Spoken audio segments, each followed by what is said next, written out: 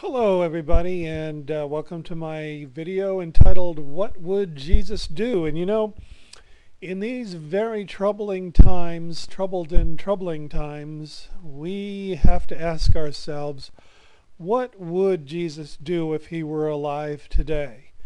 And I've written and spoken a lot about this subject. I think I'm fairly qualified to say that what Jesus would probably do if he were alive today, and by the way, there is a way to bring him to life today. I have a book about it.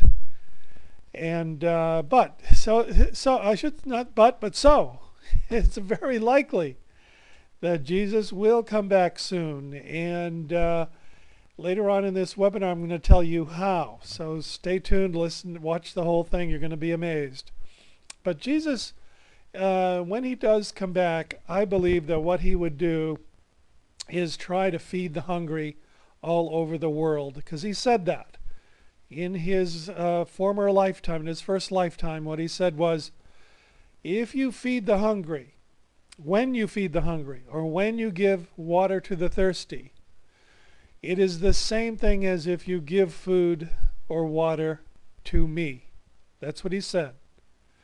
And so it's our mission to feed the hungry. And you see them every day.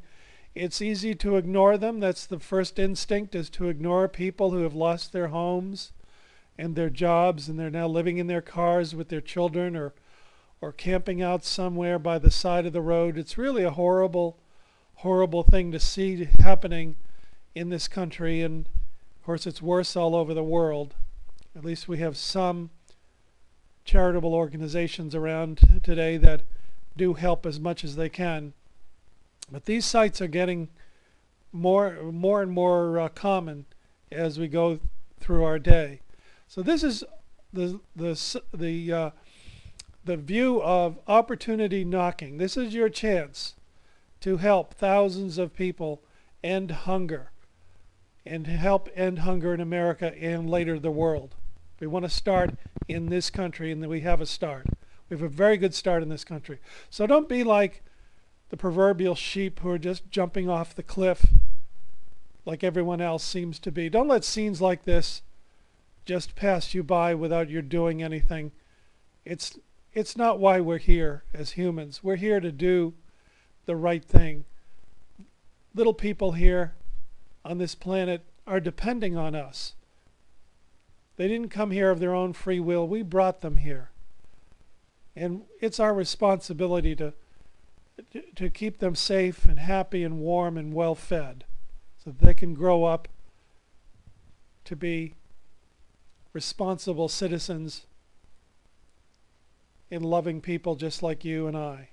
So giving food to the hungry is what Jesus would do. I'm convinced of it. So you have an opportunity here to walk in his shoes. That's what we're offering you. You have a chance to walk in his shoes. So if you go to my website, you'll see what we're talking about. Go to founder.gofoodsglobal.com. We're saving families one meal at a time. We're walking in Jesus' shoes. And we're inviting you to do the same. And earlier in the video I said that I have a way for Jesus to come back, and he's going to come back soon. So we'd better start doing what he says. And here's how. His bones have actually been found under the city of Jerusalem a couple of years ago. It's about 5 years ago now. And there was a documentary made about it by James Cameron, the famous director of Titanic and Avatar and all of that stuff. And they actually found the bones of Jesus Christ. It's documented. For some reason it doesn't get a lot of media attention, but I wrote a book about it, and it's called Born Again, the Second Greatest Story Ever Told. If you go to Amazon, you can find it. And it's based on this discovery.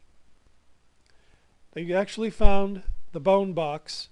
The Jews used to put the bones in a tiny box called an ossuary after their loved ones were entombed for about a year and there was nothing left but the bones. Then they would come in and break up the bones and put them in a tiny box and then bury the box. They found that box, and they know because it had his name on it plus all of his relatives They're all placed in the same tomb. So, and that was the custom at the time as well.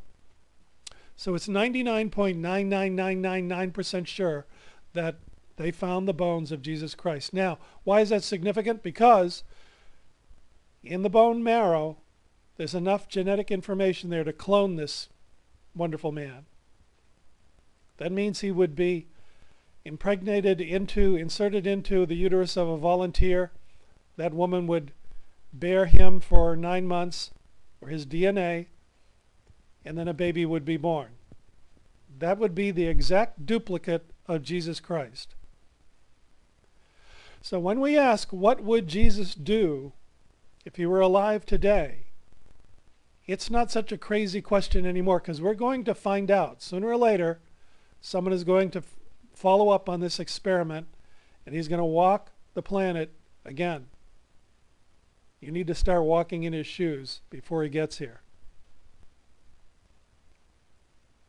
Founder.gofoodsglobal.com. Start helping end hunger in America by becoming a food distributor with the greatest, healthiest, most delicious food that stores for up to 25 years without refrigeration. We save families by showing them how to store food for the emergencies and how to get others to store food. They make money and it saves their home and their finances.